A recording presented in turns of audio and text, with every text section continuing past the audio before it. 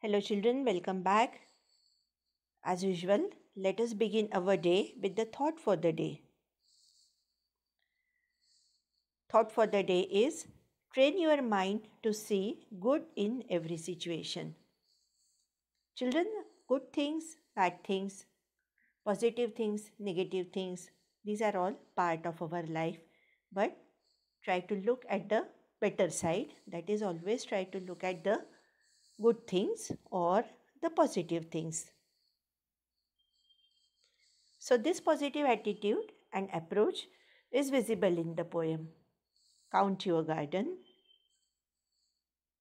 Positive and negative incidents are part of everybody's life. The poet wants us to look at only good side and neglect the bad or negative side of the life. So, the poem Count Your Garden, chapter number 12, page number 28. We do not know the name of the poet, but it is a beautiful poem which inspires us to look at the positive side or the brighter side of the life. And the poet wants us all to be happy by looking at the good things that we all have in our life. And the poet advises us to neglect the negative things or the things that make us sad. And poet has given wonderful examples. Let us read and recite the poem. So I hope all are ready with page number 28. Count your garden. Count your garden by the flowers, never by the leaves that fall.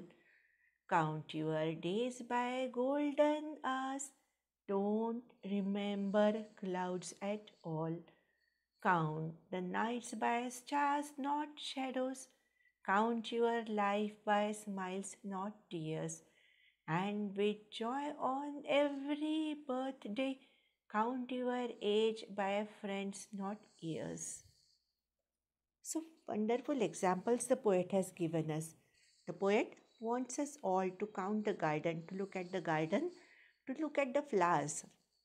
These blooming flowers of various colors, it will make us happy. Falling off leaves might make us sad. So the advice of poet is just look at the garden and look at the number of flowers that are blooming and ignore the leaves that are going to fall or that are falling. Second example, the poet wants us to remember the life by golden hours. These are the sunny days, bright, beautiful days, and the clouds or the gloomy days make us sad, make us feel sad. So again, the advice of our poet is look at the bright sunny days, look at the bright golden hours and forget the gloomy days, forget the cloudy days, forget those days that are making us unhappy. Next example is of stars. Count the night by stars, not shadows. Shadows are something that can make us unhappy. So look at the stars. They twinkle, they give us some light, and these twinkling stars will always make us happy. So count your life by smiles. Please smiles and forget those tears. And don't count your age by the number of birthdays you have celebrated. Just remember how many friends you are associated with throughout your life. Don't just count the number of years that you have spent. Remember the life, remember the joy, and on every birthday, remember the number of friends you are with. So, look at all these good things. Count the garden by flowers is the positive thing, good thing. Fall of leaf, sad thing you can say. Golden hours, again, good things. Cloudy days or the days that make us sad, just remember as negative thing. Ignore that.